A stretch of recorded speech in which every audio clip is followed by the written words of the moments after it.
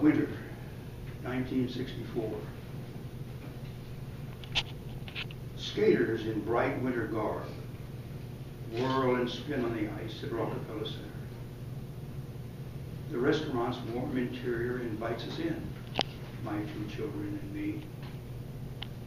Coats and scarves on ledges and chairs crowd the narrow passages between the tables and the jostling waiters. Then a thunderclap, piercing, metallic, unbearably loud. A full tray falls from a waiter's grasp, landing flat on the hard tile floor.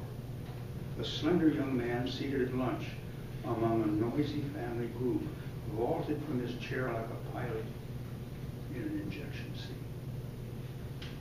A look of stark terror on his face. That slender young man was Senator Robert F. Kennedy of New York. The room hushed in shock as the family rose, surrounded the senator, and walked purposely to the kitchen exit. Murmurs emerged from the stunned silence as he heard his shot.